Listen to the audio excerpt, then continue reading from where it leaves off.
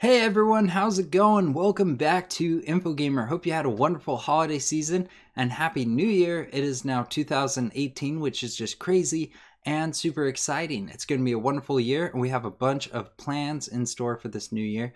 And we're going to be putting out a video in the near future explaining what those plans are. So make sure that you watch out for that. But now that we're back from our holiday break, we thought we'd get right back into creating video games. And so for this video, we're going to jump back into creating our Tic Tac Toe game. Now in the last video, we were able to add a little bit more code to our Tic Tac Toe button function to make it easier for our code to tell which space has been marked by which player.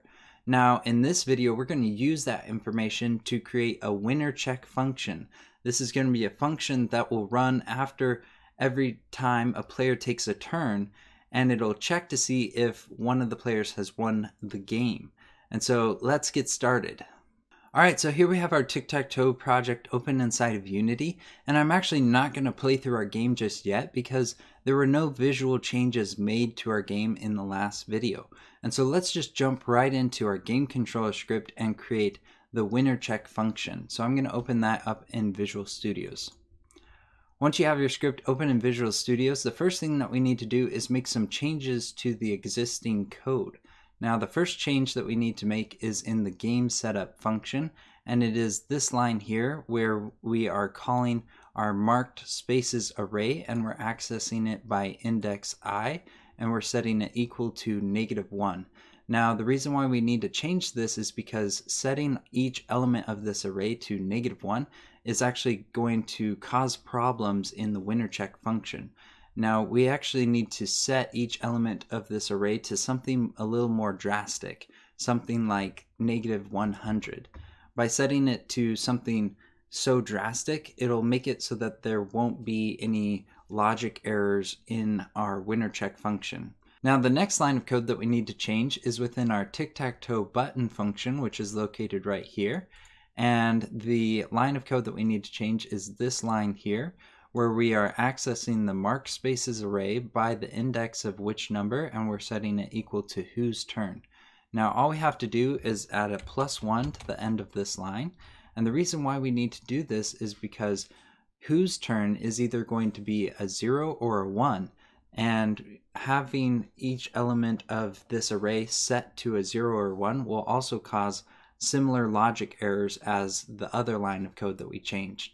But by adding this +1, it means that we're setting the elements of this array to either a 1 or a 2. Because if it's a 0, it'll become a 1, and if it's a 1, it'll become a 2. Now that we've fixed these two lines of code, let's go ahead and create our winner check function. So I'm going to scroll down to the bottom to create that function. I'm going to type void, and then I'm going to type winner check, and then parentheses and curly braces. Now before we add any code to this function, let's think a little bit about the rules of Tic Tac Toe. And to do so, I'm actually going to switch back over to Unity real quick. So here we are back in Unity, and in Tic Tac Toe we have a 3x3 grid, which we've already created in a previous video. But by having a 3x3 grid, this means that we have a total of 9 spaces or cells for the players to mark. And in order for a player to win a game of Tic Tac Toe, they have to mark 3 spaces in a row. Now there is a total of 8 possible ways or solutions that a player can mark 3 spaces in a row. There's the 3 horizontal lines, there's the 3 vertical lines, and there's the 2 diagonals. That's a total of 8. So now that we know how Tic Tac Toe works and how a player can win Tic Tac Toe, we can go back to the winner check function and create code that will obey those rules. And so within this winner check function, we actually need to create an algorithm that will run through all those 8 possible solutions and check to see whether a player has 3 in a row. Now the easiest way for us to check each one of these 8 solutions is for us to create 8 separate lines of code. And each one of these lines of code are going to take corresponding values from the marked spaces array for each solution and add them together and then store them in a variable. Then we're going to be able to use those variables to see if the value stored in that variable is a value that corresponds to the X player or the O player. Now that might be a little hard to wrap your head around, but I'm going to go ahead and code out these 8 lines of code, and then it should make a little more sense. Now each one of these 8 lines of code are going to be doing relatively the same thing, only using different values. And so I'm going to type out the first line of code and then copy it 7 times and then change the values. And so the first thing that we need to do is create a temp or local variable within the winner check function. And so this is going to be of type int, and I'm going to call it s1 for solution1. And then I'm going to set it equal to the marked spaces array, and I'm going to access the first element, which is element 0. And then I'm going to add it to marked spaces array and access the second element, which is element 1. And then I'm going to add that to marked spaces array and access the third element, which is element 2.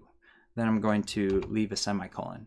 So if you can tell what's going on here, we're actually taking each element corresponding to the top row of our 3x3 grid, and we're adding all those values together and then storing it within the s1 variable. And so we now need to do that for the other 2 horizontal lines, then the 3 vertical lines, and then the 2 diagonals. And so I'm going to copy this line of code and then paste it 7 times. So 1, 2, 3, 4, 5, 6, 7. Now it's throwing errors because we've already declared S1. Now it's throwing errors because we've already declared S1, and so we need to change each one of these variables to be S2, S3, S4, S5, S6, S7, and S8. So now that we've changed the variable names, we need to change the values that are being added together and stored in each variable. Now the first line of code is fine because that's the first row, but we now need to change the second line of code, and so we're going to access all the elements corresponding to the second row or the middle row. And so this is going to be element 3, and then element 4, element 5. The next line of code is going to be for the bottom row, and that's going to be element 6, and then element 7, and element 8. The next 3 lines are going to be for the 3 vertical solutions, and the last 2 lines are going to be for the 2 diagonals. Now I'm going to real quick just change the indexes by which we are accessing the marked spaces array, and then once I'm done you can copy down the values.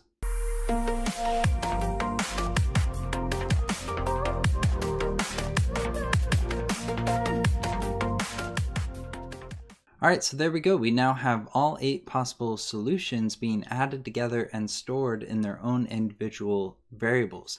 Now the next thing that we want to do is take all 8 of these variables and put them into their own array so that we can then for loop through them and check them against set values. So on this next line of code, I'm going to type var to create the array, and I'm going to give this variable a name, which is going to be solutions. We then want to set it equal to a new int array, and the values that we're going to save in this array are going to be the S1 through S8. So S1, comma, S2, comma, S3, and so on. So this line of code is taking the 8 previous variables and saving them into an array called solutions. So now we can create a for loop to for loop through each element of solutions. So I'm going to type for, and then int I equals 0, semicolon, I is less than solutions dot length, semicolon, and then I plus plus. Then we need to add some curly braces. Within this for loop, we're going to then create an if statement, which is going to check each element of the solutions array and compare it against a value corresponding to either the X player or the O player. And so I'm going to type if and then solutions, square brackets, and inside the square brackets, I'm going to use the index I from our for loop, and I'm going to see if it equals. And then here is where we need to talk about what the values are going to be. Now to figure out this value, we need to create some sort of formula that will always be correct for whose turn it is. And so to do that, we need to look at the math of each one of these formulas. Now, what is being saved into the marked spaces array? It's either a 1 or a 2. Now, it used to be a 0 and a 1, but then we added this plus 1 at the beginning of this video. So 0 and 1 becomes 1 and 2. Now, for example, let's say player X has all 3 spaces along the top row marked. That means that marked spaces array at element 0 is going to equal 1, and at element 1 it's going to equal 1, and at element 2 it's going to equal 1, which means that when we add all those values together, S1 is going to equal 3. Now, if it was player O, that means that marked spaces at element 0 would be a 2, marked spaces at element 1 would be a 2, and marked spaces at element 2 would be a 2, which means that when we add all those values together, S1 will equal a 6. And so for an X player to win, he has to have a 3. That's his number. Corresponding number is a 3. For player O, his corresponding number is a 6. So what formula can we add to this if statement here so that when it's the X player's turn, it will equal a 3, and when it's the O player's turn, it will equal a 6? Now to do this, all we have to do is use the whose turn variable and do a little manipulation to it. And so we're actually going to do 3 times parentheses whose turn plus 1. So this is the formula that we need for the other half of this if statement. Now let's run through the logic real quick. So if it's the X player's turn, that means whose turn is going to equal 0. So 0 plus 1 times 3 equals 3. And so we're comparing to see if solutions accessed by index I is equal to 3. And if it is, then we know that the X player has that solution. And so he will be the winner. If it is the O player's turn, then whose turn will equal 1. So 1 plus 1 times 3 equals 6.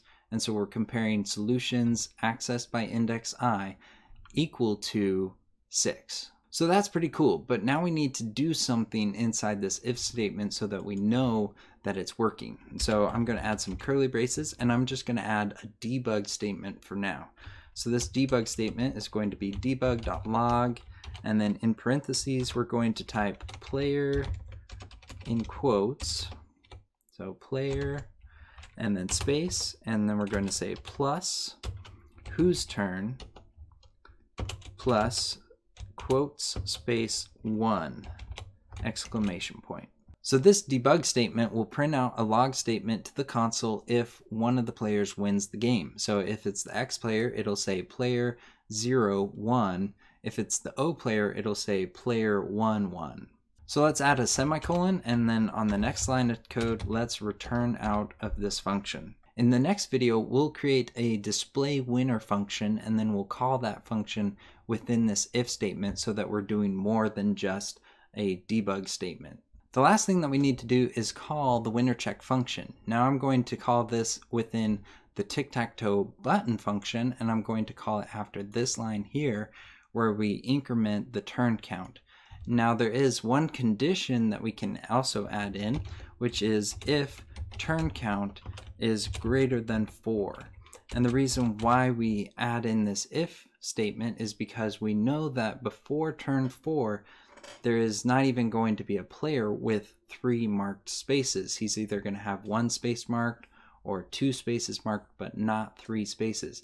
But after turn 4, so turn 5, is when the X player places his 3rd mark.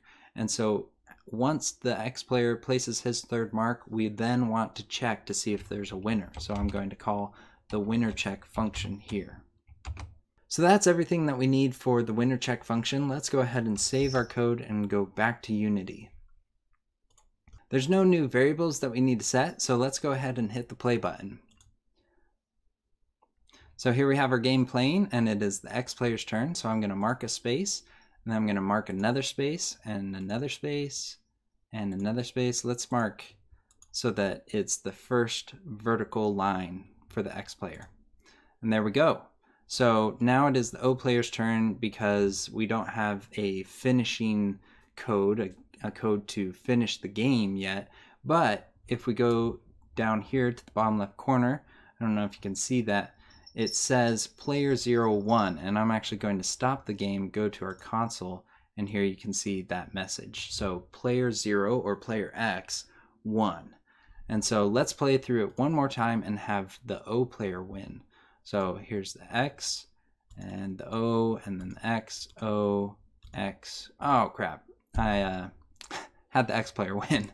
So let's do it one more time. Okay, so X, O, X, O, X, O. There we go. So now when we look at the console, it says player 1 won. Pretty cool. So that's everything that we're going to cover in this video. We were able to create the winner check function.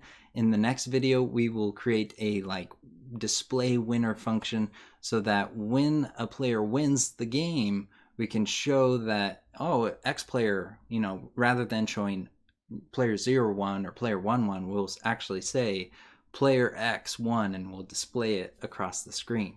And so that will be really cool. Now make sure that you like this video and subscribe to our channel so that you can get updated when we release new videos. We'll see you next time.